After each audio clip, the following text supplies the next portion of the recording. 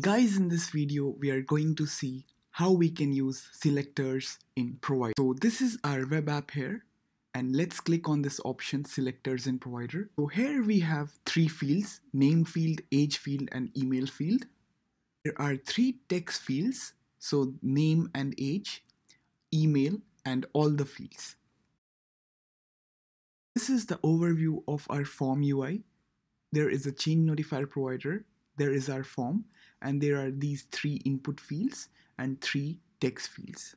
Email text will only listen to the changes in the email field. Name and age text only listens to the changes in name and age text field, and the all text is changed when any of the field name, age, or email is changed. Let's enter the values in name and age field.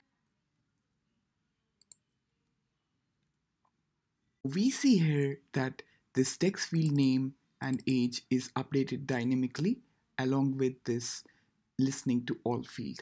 If we see the console, we see that there it's printed name or age changed since we only altered name and age.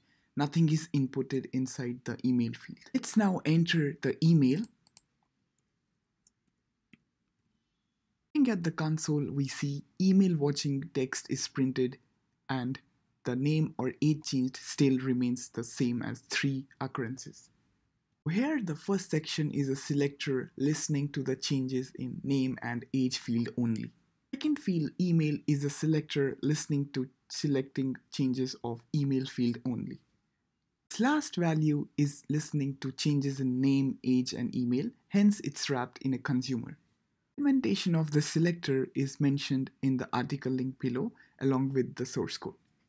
That's all from this video, guys. In case you find the content interesting, subscribe, and in case you find this worth, pass me a coffee or support me.